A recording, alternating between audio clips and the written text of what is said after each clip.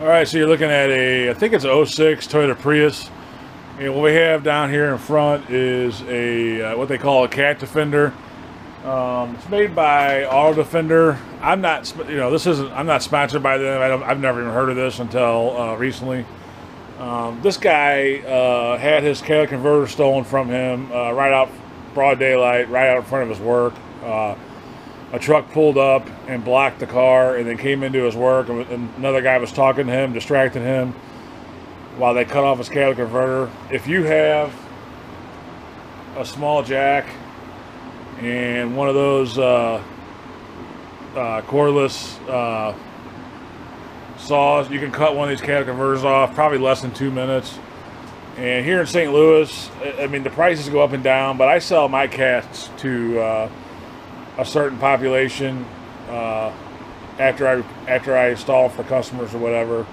And the last two I got $700 for, and I believe these Toyota Priuses, the going price for them to sell them is about $1,600, used. So or one that's bad. So they're getting $1,600 for each catalytic converter. Now I think if you brought one to them, like I said, this is a certain group of people here in St. Louis. This isn't a company or anything. And they're on Facebook and several places, and you can call them and they'll meet you somewhere, or they'll come to your house, pick up the catalytic converter, give you the money, and take off with it. And anyway, so I do that because I get the catalytic converters legitimately. I buy them, put them on for customers. If they get a P420 code or whatever, I replace catalytic converters at least probably 4 to 6 a year, and then I sell them to these guys, and they give me good money for them. So I'm not complaining about that. But if I heard these Toyota Priuses are high demand and they get cut off quite a bit. In St. Louis in general, they're cutting them off everything, especially the Hondas and Toyotas. But they cut them off everything. They go into the commuter lots, and they even go to shops at night and steal them. So no catalytic converter is really safe in St. Louis. It's just the downside of living in a city like this where people don't want to work and will steal from everybody. So you come out the next day and your car is super loud and you got a big bill ahead of you. So anyway, this car has already been stolen once. He doesn't want to get it stolen again. So we're gonna go ahead and put this on. He bought this. It's an aluminum plate that goes on. I think there's some factory bolts that start out with, and then you have some security bolts and some actual pop rivets. From what I've seen, I kind of did a little research on it. It takes about half hour, 45 minutes to install, probably, depending on how well, if it's up on the lift, it'd probably be even easier. And there's something like this. Yes, they can probably cut through it eventually, but it's supposed to make a lot of noise if you start cutting on it. It's aluminum, so it will make a lot of noise if you start cutting on it. And they're probably not gonna have the tools to unbolt it or cut it off. I mean, if they're determined enough, they're still gonna get it. But on something like this, they're probably just gonna leave it and not draw that much attention to themselves if this is on there. So this is, I'm not sure how much this costs. Like I said, I'm not sponsored by them. I don't know anything about the company, but anyway, he got it, and I'm gonna put it on for him. So we'll go through the steps of putting this on. I think it's pretty straightforward. Comes with a small instruction sheet, and it says you need, you need a pop rivet gun, a drill, and 2 drill bits, either a 5/32 and a 3/16, flathead screwdriver, and a 5/16 impact driver. So it's got 3 different ways it mounts on there: security, rivets, and self-tapping screws, plus the 3, I believe, on the top are factory bolts that are under there that bolt to it. So we're gonna get under there and start lining this thing up and see what it takes to put it on.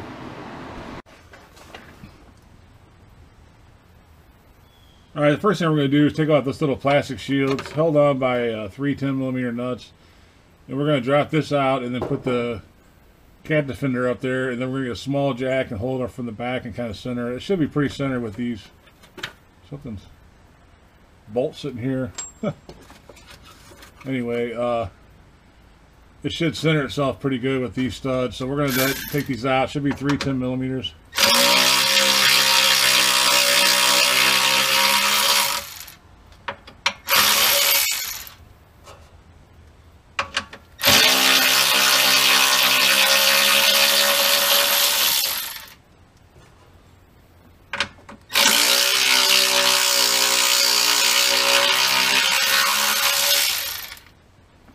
And then this plastic shield should come off.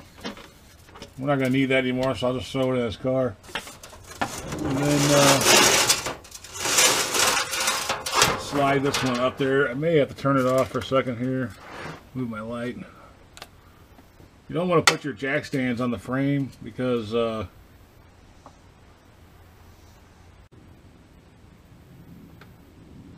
alright, so you can see I got it, the bolts, the nuts started up here. I got a jack in the back. It's not pushed real tight against this. I just got it so it's holding up. So you should be straight. This does go on one certain way. This little half moon notch right here goes toward the driver's side. If you have it upside down, these bolts won't line up. So we're just going to tighten these 310s and then start doing the security and the other stuff they got with it.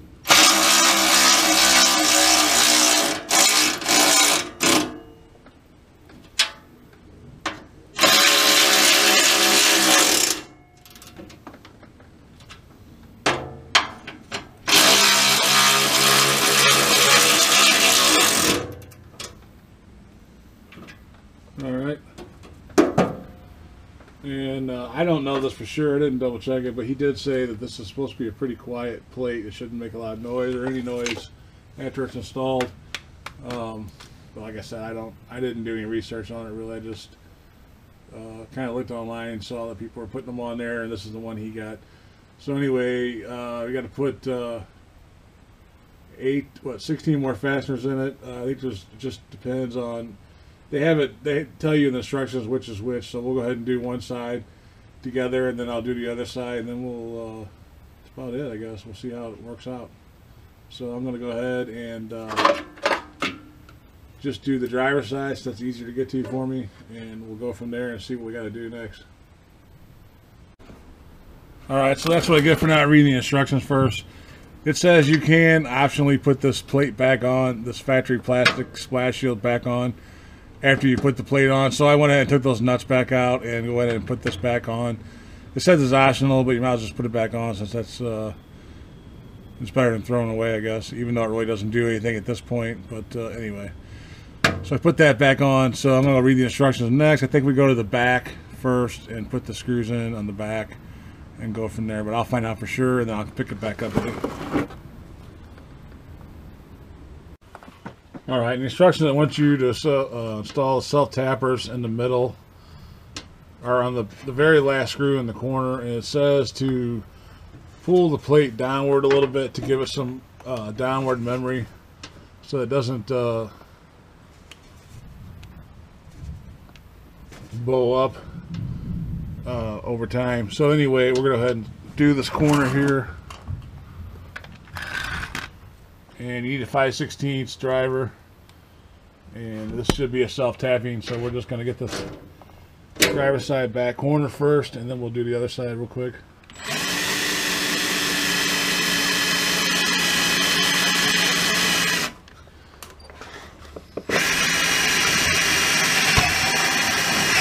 Alright, now I'm going to go ahead and do the other corner, and then we'll go through what they want done next, but it does come with instructions. I'm just going to go through it real quick for you, though.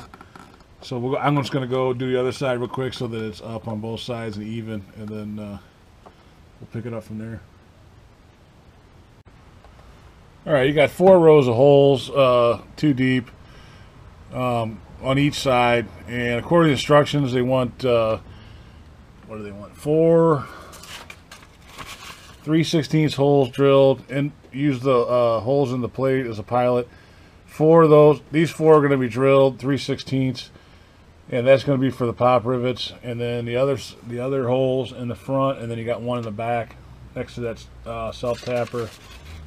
Those are all security screws, and it says you can use either 11/64 or 5/32 on that. So I'm going to go ahead and drill my 4 holes here for the pop rivets, and go from there, and we'll pop rivet them in. So it's pretty self-explanatory, like I said, but we'll go through it anyway. So I'm going to drill those 4 holes, and then we'll start pop riveting. So I got the first one drilled. I'm just drilling the second one. Shouldn't take too long if you got a good drill bit.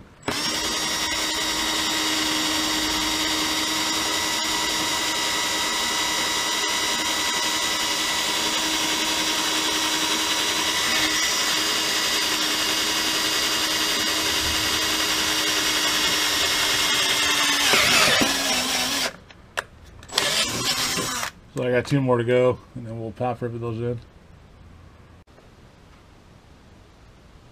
If your pop rivet won't go in there flush, just clean it out a little bit with your drill bit.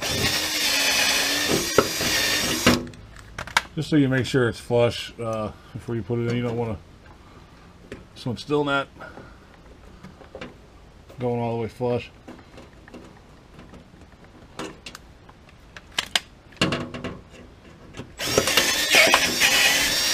Gonna clean it out a little bit. They should lay flush like that before you pull the trigger. Alright, so I got the poppers installed. Now you only have what, 3 holes, 3 more holes to go. You have they want 2 securities right here in the front, and then 1 more security where that cell tapper's at. So we'll switch to a 5/32 drill bit. We'll drill these holes out, and then we'll put the security ones in there, and then this side will be done, and then just do the same thing on the other side.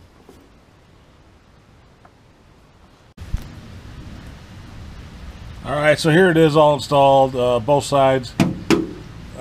Pretty straightforward. I'm not a big fan of those security screws. Pretty hard to get in, especially when you're trying to go into a frame with a stainless steel nut or a stainless steel screw. They could have done something better with that. Maybe, I don't know. Even just regular self-tappers would have been better than those. I know it might slow somebody down, but they're so cheap and flimsy. Somebody could take a pair of vice grips and turn them right out, no problem, if they had the time and willpower, or even like an electric chisel. But anyway, that's it. So you might be able to bamboozle a couple thieves here and there with this, and keep your cat and save yourself a bunch of money. So just something to think about if you live in an area that has you know, St. Louis, where people are stealing cats right and left. You can't leave your car anywhere unattended. Like I said, this guy was at work and they stole it right out on a busy street in front of his work. Used a truck to block the car, and then another guy came in, was asking him questions, and he had no clue his cat was getting stolen. So that's it for this one. Hopefully you can maybe thwart some people and keep your cat. Thanks for watching. As always, God bless.